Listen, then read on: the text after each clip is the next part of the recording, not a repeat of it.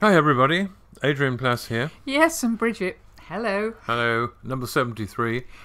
And that is significant, Adrian. Is it? Well, you're 73. Oh yeah, I forgot that. So I always there sit you here go. thinking, what's... Oh, well done. So that's something, I am isn't it? indeed 73. Yes. Yeah. Oh, God, And how can today I you be feel it, don't 73? you? Yes, I do a know, bit. I know. Anyway, right. So, first of all, thank you yet again for people sending us emails and things. And there are some things we'll come back to next week. But please do let us know ideas you have or things linked with what we've They do talked inspire about. us, don't they? They And do, sometimes yeah. they make us laugh. I mean, there was still one or two names. I know one person who thought his middle name, that his parents wanted to make his middle name Clarence, and he said it made him sound like, what is it, the lion? Clarence the Cross-Eyed Lion, Yes, I the think. cross-eyed lion. Actually, that was what he heard them discussing. They changed their minds. We might come back to him later on next week. We'll see. Yeah. Yeah. Actually, it's been good to laugh because it's been a funny old week in the news, hasn't it? Well, it does seem that there are two narratives in the world, aren't there? There's the one that is kind of all right with the people who look after each other and try to make things a bit better, and then these jagged pieces of news about spiking people in nightclubs. Spiking drinks, going out and buying something that you can use to have an effect on people when you're probably not even going to be with them. Strange. And this horrible thing about stealing bikes and using really appalling weapons in order to do it. And if you just listen to that, it can feel as though the world is becoming really very, very dark. And then I go along to something like our cafe, our community cafe today, and see all the church food. one, you mean? Yeah, see all the food brought in for the food bank and people bringing in boxes, Adrian, the shoe boxes for Christmas. And you have to keep kind of balancing it with things you really know, don't you, about people? There's a lot of love in the world, and there's a lot of ignorance, and a lot of the worst things seem to involve people who haven't really thought much about anything. So it's not very easy even to sort that out. But you have to embrace the good and the bad if you want to be involved. You don't do. You really And you do. also have to, let's be honest, we all have to jolly well embrace the fact at the moment that we can't always get what we want. You know, that, I mean, when I went into our local shop this evening and there was no bread. Well, how can there be no bread? And it was because there'd been no delivery today. And so And suddenly, why had there been no delivery? oh, I don't know. I don't know why there'd been no delivery. But it actually affected us this week, didn't it? This business of not being able to get the things you think you're going to be, whether it's petrol or that whether was it's... also embedded in our ignorance, wasn't it? Yeah, gas prices, petrol, COVID numbers, not enough lorry drivers. I know all that stuff. But then, for us in our small little world, of our own house, we needed to hire a drywall sander. We did. First of all, I really didn't quite know what that was. No, but we Googled Except that we knew we had to sand our kitchen walls ready to be painted. So we Googled it and we rang and emailed a couple of the biggest firms there Well, were. we looked online, didn't we? And we saw Yeah. the glossy pictures. There was a drywall sander Well, on not a pole. only that, but as usual, there were a selection of drywall sanders. Yes, but also there was all you have to do. Yeah. All you have to do is make a phone call No, or I email, know, wasn't I know. there? Actually, we do know from experience that is rarely the case. But this was worse than usual, because having worked out what a drywall sander is, and having looked at the pictures, and having got the phone number, and having rung them up, it made no difference at all. There were two big firms near us, and website promised everything, just what we wanted, quick phone call, and one of them said, "Oh well, we don't actually have them here. I'll have to contact the place they come from, and I'll ring you back." So I said, "Oh, good, that's great." So we waited, and he phoned back, and he said, "The man who does them doesn't seem to be there anymore." That's right. This was a huge firm. So I said, "Yeah, but are well-known there any national firm. Yes, but are there any drywall sanders?" And he said, "No, there are no drywall sanders." So After a while, that phrase "drywall sander" I know. becomes more and more meaningless. And we tried another one who said, well, I think we used to do it, but I don't think we do it anymore. That's and I right, felt like yeah. saying, well, why have you got a jolly great picture on your website? But the danger of these things is you could begin to feel that, I don't know, that everything's sort of crumbling at the moment. Or am I just being silly? Except there is one fact about drywall sanders that I know and almost nobody else does. Okay. That is that there aren't any. Or there aren't in the two major firms that supply them, which is No, extremely but then annoying. we spoke to a friend and he lent us not a big glossy drywall sander, but a very small tool that we could drywall hold in our sander. hand and have a go with. So Yeah. And we've done the kitchen. yeah, So but there we I are. think our idea that we should be able to lay our hands on the very best thing for the job is something that I don't know what you think, Adrian, but maybe we need to change our thinking a little bit. You know, that I don't know. I think we've been in a culture where we assume that we can have what we want. Well, also, all sorts of things that are different. I mean, I remember when we were in Bangladesh way back in the year 2000, there was a short period when we were in the city in Bangladesh where we were almost happiest in a bank. I'd forgotten Because about that. in the bank, it was It all sounds so funny. kind of organised, and there were places where people stood behind desks, but then you go out on the street and there's a mass of traffic rushing violently to and fro. That's right. And And do you one remember man, the police Yeah. wearing great big hats Yes. and leaning against the walls so they didn't get knocked over? well, not only waving that, they their were arms waving them around. on. No, they Well, were they waving them on anywhere.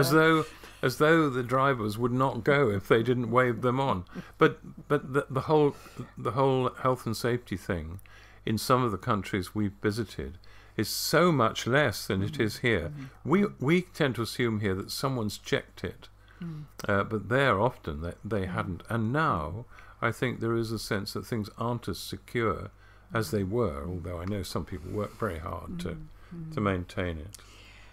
Yes, I mean we have, I suppose, in our teaching in churches, and maybe just in our expectations, and maybe in what we've been told, assume that, you know, these power tools, if you're thinking in terms of spiritual ones, that we ought to be able to access them when we want them, and just whenever. What would they be then? Well, I don't know, but I was thinking, you know, I mean, just in our church there was a baptism, wasn't there, last Sunday? Somebody very bravely talking from the front about their life, and then, even in my mind, even more bravely stepping into this large paddling pool. Yes. And I think everybody standing there wanted for him, hearing some difficulties, wanted for him that the Holy Spirit would come in all power at that moment, as it did in Acts, you know, where making that stand often meant a massive outflowing of something incredibly powerful. And at the same time, maybe a realization that, I don't know, it's not quite like that for most people. I wonder whether we've had too much experience because we've prayed with so many people and talked to so many people, and we know that for some people there have been incredible changes very quickly. Yeah. I remember meeting a man who had been in prison for years, who prayed a very old-fashioned prayer and whose life was completely changed by it. Not Yes. just when he was inside, Yeah. but when he was outside. Yeah.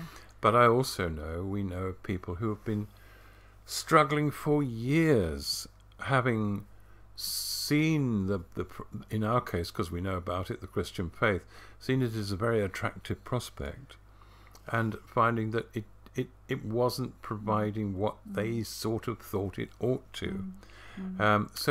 And everything in between. Yes, So and there's- everything in between. Yeah, so it's not that Yeah. easy to sort out. And I really mean, isn't. if we really do trust that God knows best, and it's not always easy to trust that God knows best, but if we try and trust that, then for some people, you know, going back to our drywall sander, all right, I mean, no, it's going to sound silly, but it's going to take some people with, you know, with a hand tool, time to scrape the old plaster off their walls, stuff that's got so embedded on there, things that they believe about themselves, things that maybe if it all was taken away immediately, they wouldn't have a clue who they were.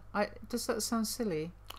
No, I understand completely, and I know there are people, and I'm one of them myself over the years. It takes a very long time to believe that it's possible for you to not exactly become somebody else, but to be the same person, but with a greater grip on who you are and what's happening in your life. It's not easy, whatever people say. It's really not. No, but the small things, if they're real, then they're amazing, aren't they? I'm constantly amazed by people I meet who have seemed to grasp something special about the love of God and about the Holy Spirit and about what that actually means, and they're not trying to big it up. They're learning to be comfortable with what they are, really. Yeah, I was trying to think when you were saying that, what perhaps they have in common. And if I had to, and it's a very unwise thing to do, but if I were to look for something they had in common, I think it might be that those people who had discovered that sometimes against all the odds, they were loved, have found the best platform of all, which is one where your self-worth increases and you believe you are valued and that you have a job to do. And those two things have worked better in people's lives than anything else I've seen. That they believe they're loved and they believe they've been given a task. It's a very good beginning. And they don't feel, and maybe they've been encouraged in this, that they have to end up being a poster boy or poster woman, poster whatever, for the church or even for Jesus, that they can get going where they are. You know, something that's really been striking me, Adrian, because obviously having somebody living with us who's a vegan, I spend quite a lot of time. There's so much vegan food in supermarkets now, and most of it, or an awful lot of it, seems to be trying to make itself look like non-vegan products, look like meat, if I'm honest. Sort of bacon that isn't bacon, chicken that isn't chicken, beef that isn't beef, burgers that aren't burgers. And it's really odd, like a sort of substitute for something real, with a glossy picture on the front that shows this amazing product. And actually, if you think about it, non-meat can be vibrant, colourful, wonderful, tasty. Spices are amazing, all these things. But the idea that it's got to be kind of look like something else and not be happy to be itself, if you like, is the thing that's been striking me. Interesting. Yeah. I don't know. A while ago we did a thing, didn't we, about whether things were the same on the tin in reality as they said on the tin. I think it was somebody triggered it, wasn't it? Somebody said, well, as far as I'm concerned, it's not what it said on the tin, talking about her Christian life. That's right, yes, yeah. Well, I mean, I can remember some of it. I mean, we imagined, didn't we, God saying something like, let's have a look at that label. Let's have a look what it says. Oh, wait a minute. That's not the original soup recipe. Jesus left a surprisingly light, wholesome sort of recipe. I can't remember anything else. Tasty and unique, full of pure, nourishing ingredients to build children up and make them strong. So what's happened to the stuff inside? Yeah, well, I don't know. What else did God say about it? Well, particularly stressed, no harmful additives. Who's been tampering with that? Who's been tampering with it? Who's been poking around and putting other bits in it? Yeah, and what about all those lumpy bits that are going to make you feel heavy and give you constant indigestion? You didn't put that in, did you, God? No, I didn't. Now we're deep into the metaphor now, aren't we? Yeah, we are. And here's another thing. Who created that bright coloured, horrible gloop that tastes lovely for a couple of seconds, but actually doesn't do anything for you at all. It doesn't nourish you. That reminds me of the bit in Malachi about the false fire, isn't it? Where things on the altar, things are bright and light, and then they suddenly go out, and there's nothing left. Well, I mean, you can look at things like that.